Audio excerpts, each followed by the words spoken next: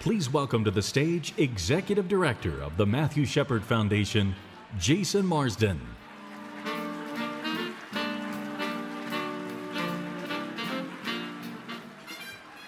Good evening.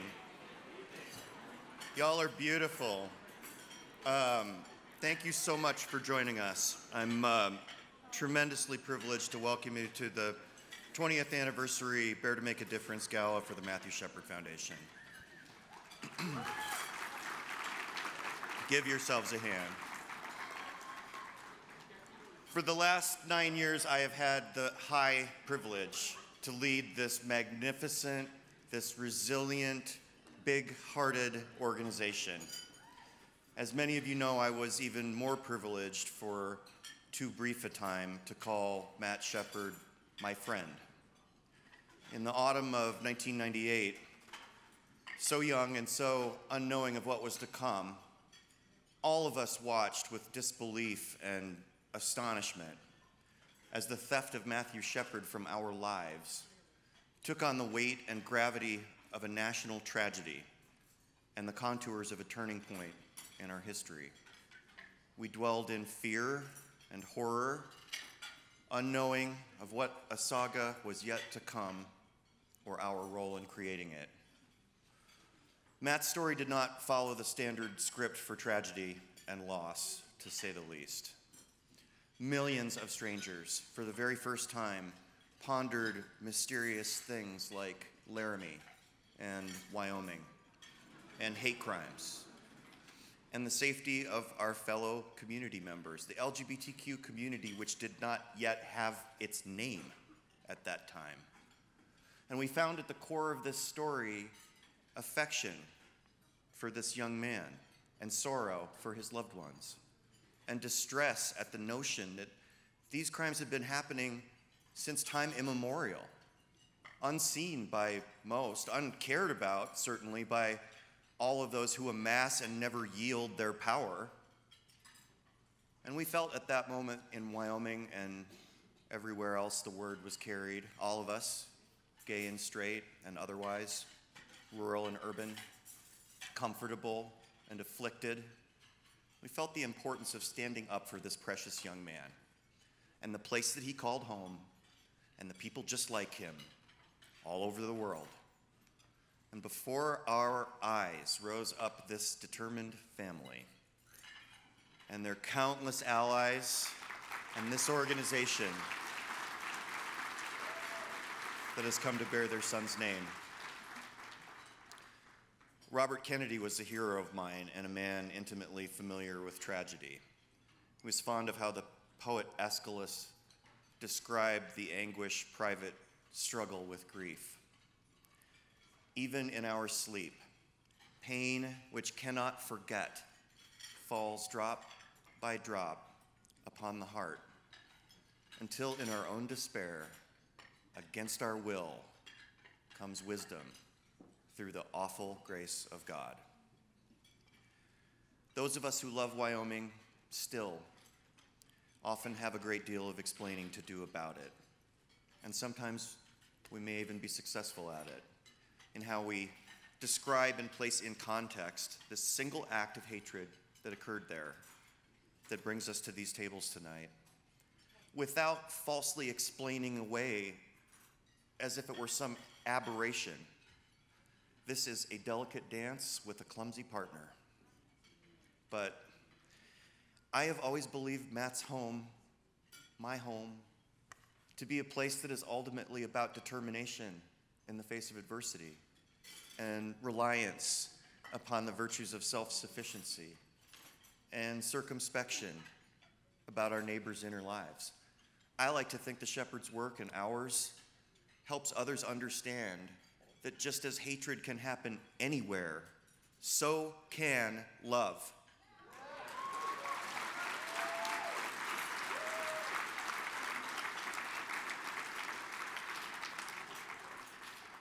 I came out of my closet and it changed my life forever.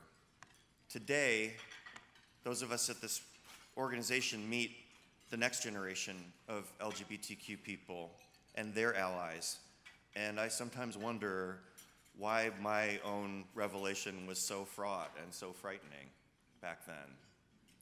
But in talking to students today who still wrestle with this impulse to purely and honestly be themselves, I hear echoes of my own fears and I realize some things are timeless. That same decision to live our authentic lives is what led many of us to this room tonight. And what we can accomplish here together will literally change our country's history and the legacy we leave to future generations who are treading our same path. Judy and Dennis can be forgiven for not celebrating tonight as an anniversary, but instead observing it as a milestone.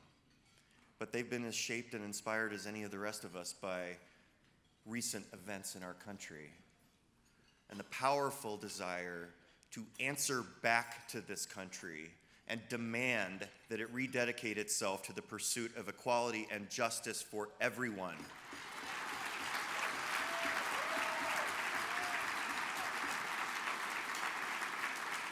They are not in sackcloth and ashes here tonight. They are radiant in their desire to impel all of you and all of us to follow the example they've set, to help lead the people around you to a more loving future. They live full lives of gratefully and with tenderness, accepting the feelings of those who continue to care about their son and what he meant to them, to those of us who knew him and to this vast majority of people who never did. Because this work, Matt Shepard holds the promise of a kind of life beyond all of us. His parents, his mourners, his admirers, this namesake foundation, Matt will live on in all of these things and in the beautiful and artistic and literary works that drew their inspiration from his experiences.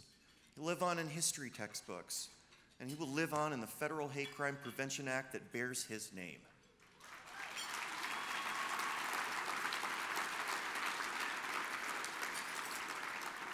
This month, we also learned that Matt will continue to be remembered in other ways, as his belongings become part of the permanent collection of the Smithsonian Institution. And that he will achieve, at long last, his final and fitting resting place next week at the National Cathedral in Washington, D.C., alongside countless other great Americans who continue to inspire and challenge all of us to be better citizens. The day is going to come sooner than any of us dare to fear, when all of us will be gone, and with us, everyone who knew Matt or one of us. But that cathedral will still be there. The Smithsonian will still be there. And Matt's story will go on inspiring and changing the world beyond our fondest hopes because of the work we rededicate ourselves to doing tonight.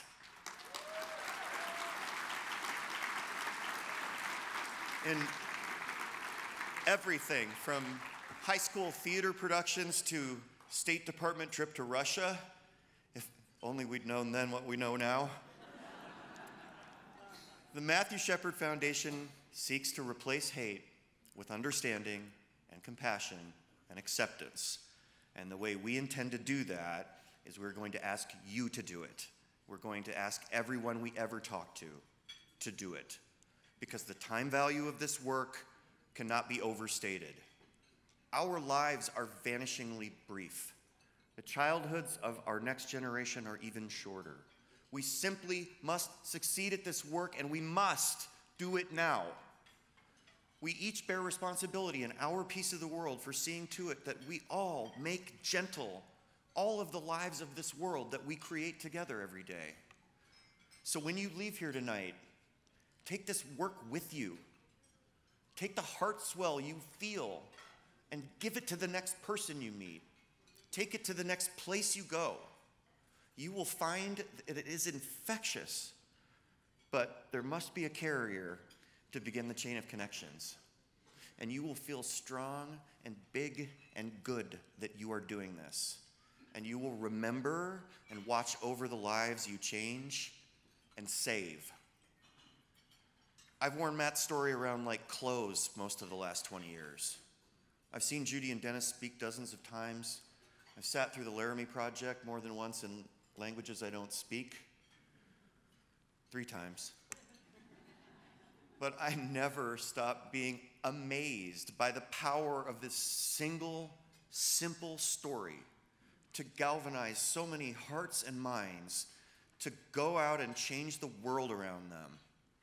And with the passage of time, I am more than ever taken out of my place of comfort and confronted with the stark reality that Matt's story continues to hold real power, not just to inspire people, but to change how we view progress and the passage of time itself. Matt's story, recorded in cinema and music and poetry and literature and history and sculpture and paint and ink and paper, in politics, in legislation, in folklore, and in tales passed from hand to hand, captures somehow the fullness of time that has grown around the single moment of that tragedy and around all pivotal moments in human history that present us with moral dilemmas and the opportunity to make the right choices to shape a future that we deserve and share a desire for. The fullness of Matt's story is before us. The birth, the growth, the decay, the death, the destruction, the love, the hatred is all here. The unbidden violence is here. The potential for forgiveness and growth are here. And in every moral dilemma in humankind's saga are these moments when we have clarity about the fullness of time and our place in it. And we are all the sum of all of our choices, but more, we are all of our choices, always, all of the time. That's why we have to make good ones. The most terrible thing any of us ever did in here, we're still doing it now. And the most noble, the kindest, the most generous thing you will ever do in your lifetime, you are doing it now, be it in the past or the future or at this moment. This room full of people has lived and achieved lives that are vastly beyond the fevered imaginations of our great-grandparents. And we live in a mist that obscures the view of us from the 5 generations in the future. But the decisions that we make now will shape the course of things to come and that future and those people. And they must be informed by the shared values that we must champion at all times. And it is great works like the Matthew Shepard Foundation and all who celebrate and extend its influence that creates the surge of spirit that will give us the courage, that prods us down the road, that makes us create a better world. We must do it, and we will do it. You and I will do it, because we will leave this room tonight completely at peace and in harmony with the legacy of Matthew Shepard and our part in creating it with every new day. Thank you.